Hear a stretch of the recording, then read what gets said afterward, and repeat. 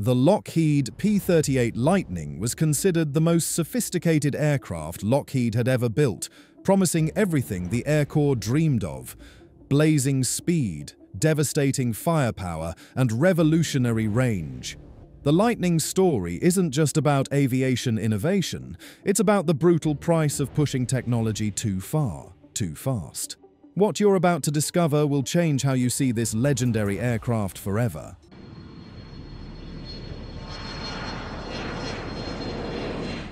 Kelly Johnson's revolutionary P-38 Lightning emerged from an impossible challenge: create a fighter that could fly 400 miles per hour, climb to 20,000 feet in 6 minutes, and maintain that performance for over an hour. In February 1937, the U.S. Army Air Corps released Specification X-608, a daunting requirement that called for speed, range, and climb capabilities impossible to achieve at that time with a single-engine aircraft. Johnson's solution was radical: twin Allison engines, counter-rotating propellers, and concentrated firepower in the nose pod. A survey of stateside training bases in 1941 showed that 87% of prospective pilots requested to be assigned to the big, sleek, twin-engine Lockheed Lightning. The aircraft looked like something from the future, and in many ways, it was. It was the first fighter with sufficient range to make ferry flights across the Atlantic and featured innovations that wouldn't become standard for years. The P-38's promise was intoxicating, but its problems were hidden beneath the surface. Army Air Forces leaders tried to control a rumor that Lightnings killed their own pilots. This wasn't enemy propaganda. It was a deadly reality that would plague the aircraft throughout its service life. The Lightning's greatest enemy wasn't the Luftwaffe or the Japanese Zero, but the laws of physics themselves. Yet this magnificent, flawed machine would go on to achieve legendary status, carrying America's top aces to victory while simultaneously claiming the lives of hundreds of its own pilots in training accidents. The contradiction was stark. How could the same aircraft be both salvation and destroyer?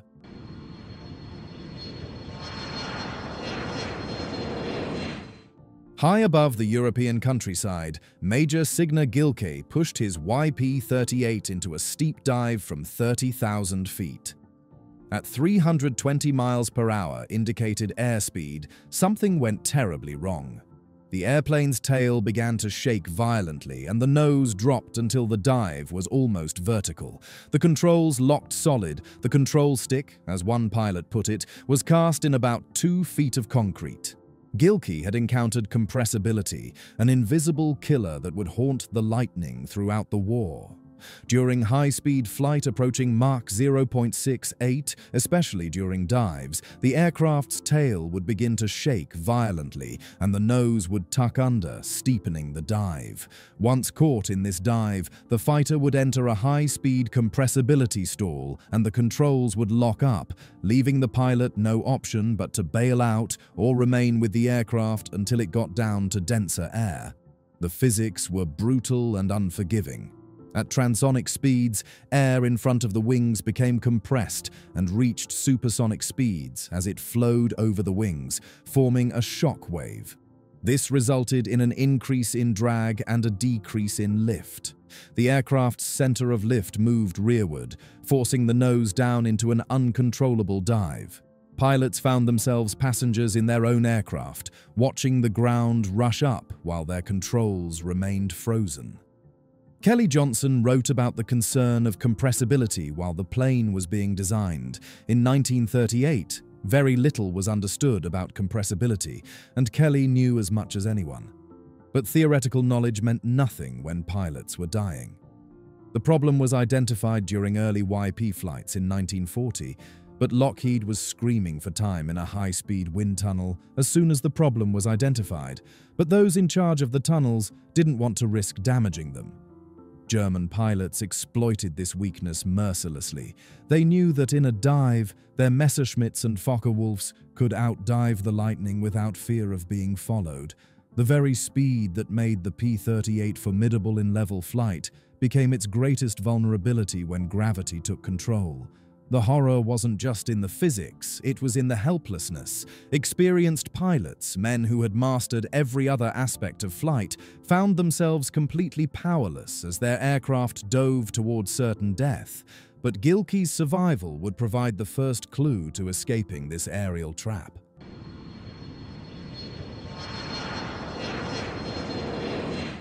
The statistics were staggering and hushed up by military censors. Many pilots died in training and routine flying before ever meeting an opponent in combat. The P-38's complexity made it a killer long before it reached the battlefield. Every switch, lever, and system demanded precision, and mistakes were often fatal. P-38 units were formed quickly once the United States entered World War II in December 1941. Training was rushed to get pilots and planes to Europe as quickly as possible. The urgency was understandable. America needed fighters over Europe immediately. But the Lightning demanded time that war wouldn't allow.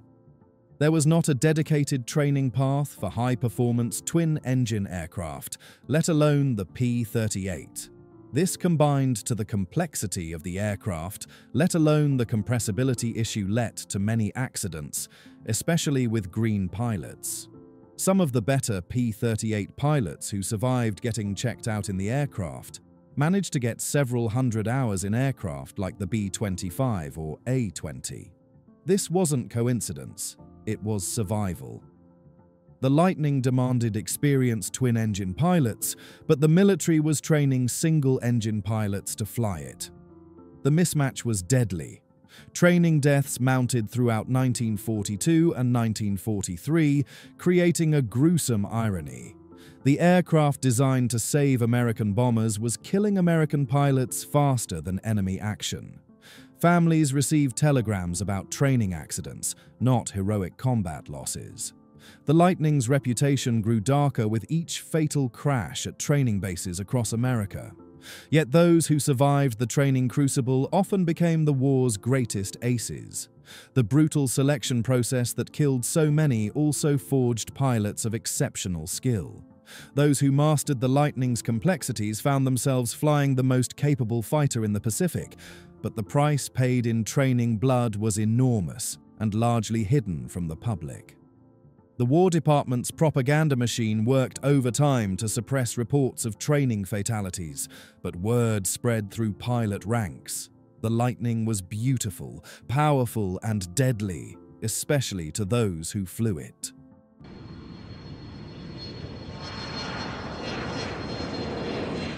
With pilots dying and complaints mounting, Lockheed engineers worked frantically to tame their creation. Late in 1943, a few hundred dive flap field modification kits were assembled to give North African, European, and Pacific P-38s a chance to withstand compressibility and expand their combat tactics. These dive recovery flaps were the company's Hail Mary solution, small wing flaps that could be deployed at high speed to help break the compressibility lock. But even this fix was plagued by wartime chaos.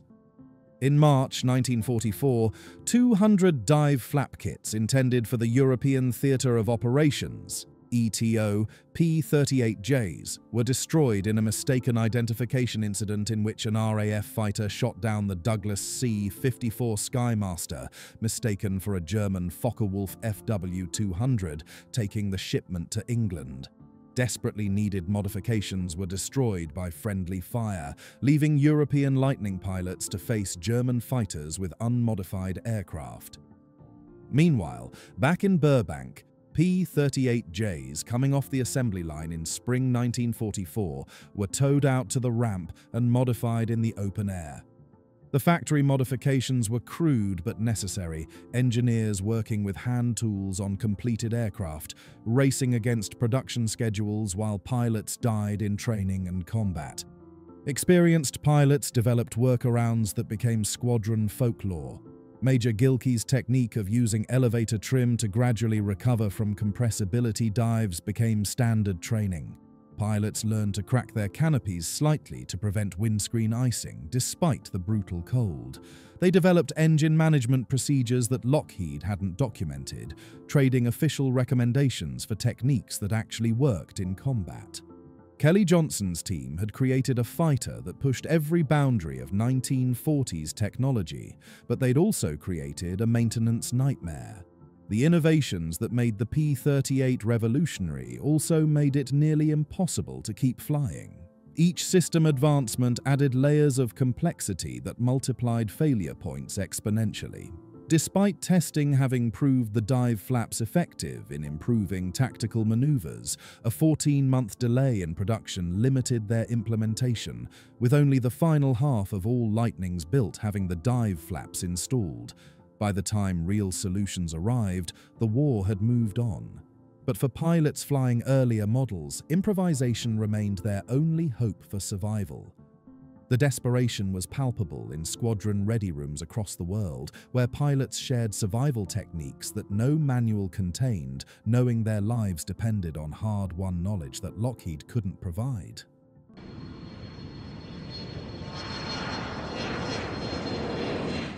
October 1943 marked a turning point in the European Air War. German fighter pilots had destroyed 60 of 291 8th Air Force B-17 flying fortresses during a mission to bomb 5 ball-bearing plants at Schweinfurt, Germany. No air force could sustain a loss rate of nearly 20% for more than a few missions. The next day, the 55th Fighter Group flew its first P-38 mission from Britain, carrying the hopes of desperate bomber crews who needed long-range escort. But Europe proved to be the Lightning's nightmare theater. The very high and very cold environment peculiar to the European Air War caused severe power plant and cockpit heating difficulties for the Lightning pilots. At 25,000 feet over Germany, pilots faced temperatures that could freeze exposed skin in minutes. The P-38's heating system, designed for temperate climates, was completely inadequate. At 26,000 feet over Germany, pilots shivered in bitterly cold cockpits. Frostbite was common, and some pilots arrived back at base so weakened by cold that they had to be lifted from their cockpits. The aircraft that had dominated the warm Pacific skies became a frozen torture chamber over Europe. The engine problems were even more severe. Most of the aborts were related to engines coming apart in flight. European fuel formulations differed from American specifications, causing carburetor icing and mixture problems. European fuels didn't have the same aromatic mixture at first, so the American airplane were not properly jetted for it. Turbocharger intercoolers, designed for warmer climates, chilled the fuel-air mixture beyond operational limits. The statistics told the brutal truth. By September 1944, all but one of the Lightning groups in the 8th Air Force had converted to the P-51 Mustang. The Air Force had voted with its feet, abandoning the Lightning for the more capable Mustang. The P-38s of the 8th Air Force were rapidly phased out of service in favor of P-51 Mustangs as quickly as replacement aircraft could be delivered. Europe's verdict was final and unforgiving. The aircraft that had promised to revolutionize air combat became a footnote to P-51 supremacy.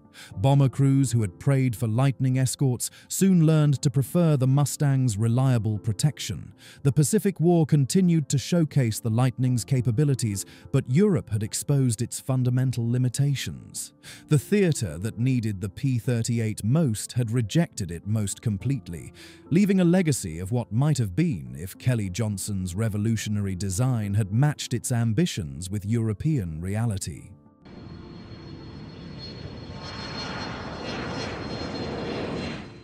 The numbers tell the Lightning's contradictory story with brutal clarity.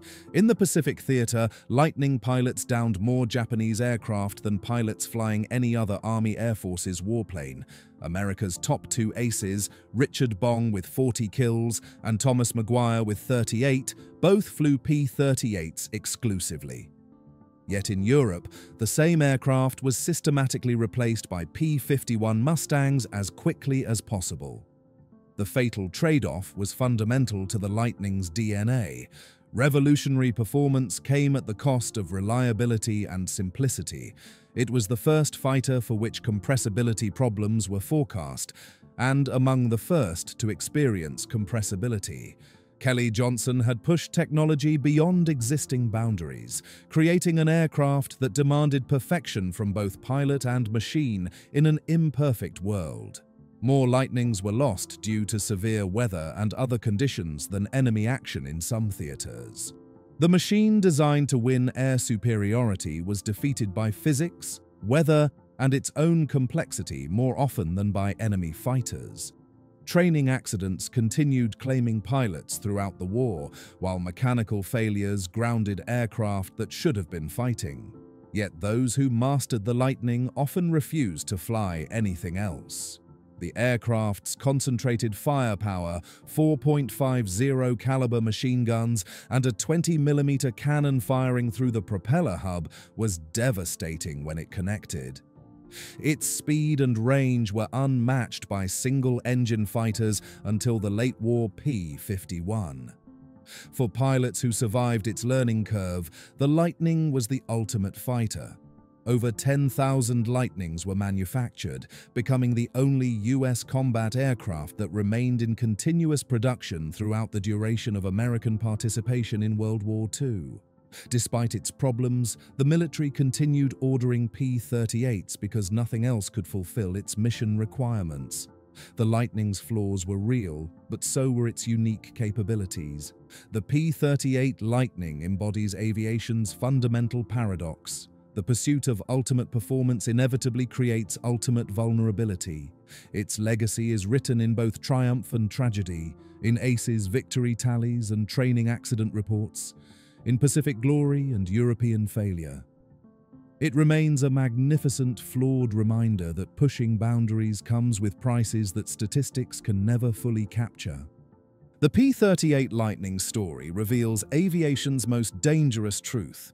Revolutionary technology demands revolutionary sacrifice. From Kelly Johnson's drawing board to combat skies across the globe, this twin-boom marvel pushed every boundary while exacting a terrible price from those who flew it. For more untold stories of aviation's most controversial aircraft, keep watching our channel Vintage Planes, where engineering ambition meets wartime reality.